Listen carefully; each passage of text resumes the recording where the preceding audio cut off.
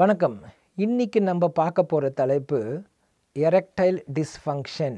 அப்படின்னா எழுச்சியின்மை, விறைப்புத்தன்மை இல்லாத இருத்தல். இது நிறைய பேருக்கு ப்ராப்ளமாக இருக்குது. After the age of 25 to 30, 25-30 வயசுக்கு மேலே ஆச்சுன்னா இந்த ப்ராப்ளம் வளர ஆரம்பிக்குது. இந்த ப்ராப்ளம் ஏன் வருது, இதுலேருந்து வெளில வர்றது எப்படி, வெளில வர சாத்தியமா இல்லையா, எல்லாமே உங்களுக்கு கற்றுக் கொடுக்குறேன். எரெக்ஷன் ரொம்ப ரொம்ப முக்கியம். எரெக்ஷன் ஒரு எழுச்சின்றது ரொம்ப முக்கியம்.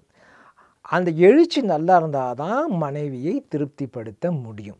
அது உங்களுக்கு கட் ஆகிடுச்சுன்னா பெரிய கஷ்டமாயிடும். இப்போ சின்ன வயசில் மாணவர்கள் பார்க்கும்போது அவங்க செக்ஷுவல் லைஃப்பில் எரெக்ஷன் நல்லாயிருக்கும். அவங்களுக்கு ரொம்பவே ஸ்ட்ராங்காக 90 டிகிரிலையோ இல்லை மேலேயோ இருக்கும். அப்போது அவங்களது கீழே இறக்கிறது ரொம்ப ரொம்ப கஷ்டமாக இருக்கும்.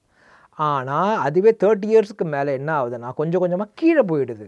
அவங்கள மேலே எடுக்கிறது, மேலே தூக்குறது ரொம்ப கஷ்டமாக இருக்குது. ஏன் இந்த நிலைமை அப்படின்னு யோசித்து பார்த்தீங்கன்னா, எப்போ ஒரு மனிதனுக்கு ஸ்ட்ரெஸ் அதிகமாகுதோ, டிப்ரெஷன் வருதோ, முதல்ல அஃபெக்ட் ஆகிறது எரெக்ஷன் தான். முதல்ல புரிஞ்சுக்கணும். ஒரு மனிதன் மன அழுத்தம் வரும்போது முதல்ல அவனுக்கு பாதிப்பு ஏற்படுறது இந்த இடத்துல தான். எரெக்ஷனு எழுச்சி அவங்களுக்கு அஃபெக்ட் ஆகும். வேறு வழியாக சொல்லணுன்னா, எந்த அளவுக்கு ஒருத்தர் எரெக்ஷன் நல்லா இருக்கோ அந்த அளவுக்கு அவங்க ஸ்ட்ரெஸ் இல்லாமல் வாழ்கிறாங்கன்னு கூட நம்ம புரிஞ்சுக்கலாம்.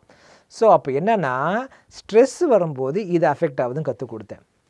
அப்போது நிறைய பேருக்கு 30 வயசுக்கு மேலே எழுச்சி வரலன்னா நீங்கள் கவலைப்படவே தேவையில்லை. எழுச்சி வராமல் உங்களுக்கு அந்த ஆண் உறுப்பு வேஸ்ட் ஆகிடுச்சு, கெட்டு போயிடுச்சின்னு கிடையவே கிடையாது. நல்லாவே இருக்குது.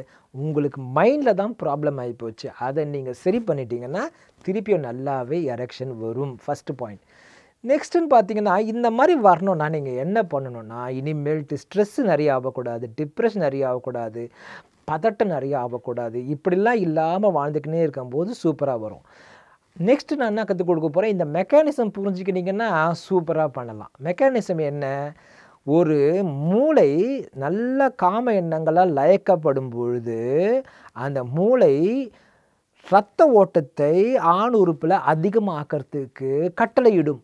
அந்த கட்டளைக்கு ஏற்றாது போல் உங்களுக்கு ஆண் உறுப்பில் நிறைய ரத்தம் ஃப்ளோ ஆன உடனே அது பெருசாகிடும். இதுதான் மெக்கானிசம். புரிஞ்சுதுன்னு நினைக்கிறேன். திருப்பியும் கற்றுக் கொடுக்குறேன். மூளை, மனது நிறைய செக்ஸ் வயப்பட்டால் அது உடனே ஆண் உறுப்புக்கு கட்டளையிட்டு ரத்தங்களை அந்த டியூப்ஸில் அனுப்ப சொல்லும்.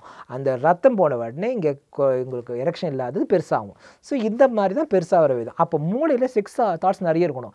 இப்போ நிறைய பேருக்கு என்ன ஆகுனா, செக்ஸ் தாட்ஸில் நிறைய குறைஞ்சிடும். வயசாக பண கஷ்டம், குழந்தைய ஸ்கூலில் சேர்க்கணும், எக்கச்சக்க கடை, வேலை இல்லை, ஐயோ எக்கச்சக்க பிரச்சனை மாட்டிக்கணும். செக்ஸுக்கு கடைசி இம்பார்ட்டன்ஸ் கொடுப்பாங்க. இப்போ அதுதான் ரொம்ப முக்கியம். எவ்வளோ பிரச்சனை உட்காந்துருக்கு, அதை பற்றி பார்க்காம இதை பார்த்துட்டுருங்க அப்படின்னு சொல்லும்போது மூளையில் செக்ஸ் எண்ணம் இல்லை, உங்களுக்கு பெருசாக ஆகாது. நல்லா கவனிச்சிக்கோங்க.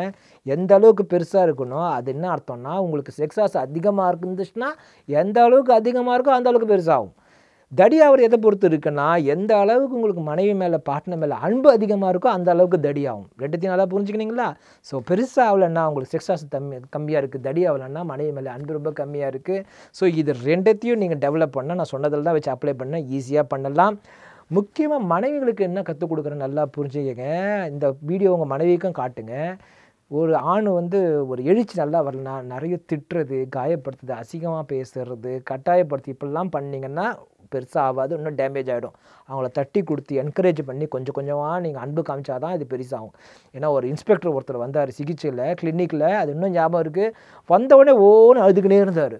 அவர் ஆறுதல் படுத்திட்டு என்ன ப்ராப்ளம்ஸ் சொல்லுங்கன்னா, பயங்கரமாக திட்டுறா சார் என் மனைவி, எக்கச்சக்கமாக கெட்ட வார்த்தையில் பேசுகிறா டெய்லி. ஏன்னா எரெக்ஷன் இல்லவே இல்லை, வாழவே முடியல தாம்பத்தியன்.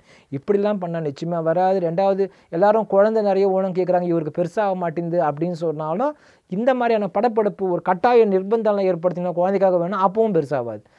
எப்போதுமே நீங்கள் நிர்பந்தப்படுத்தாமல், கட்டாயப்படுத்தாமல் அன்பு மூலமாக பண்ணலாம், ஈஸியாக வரும்.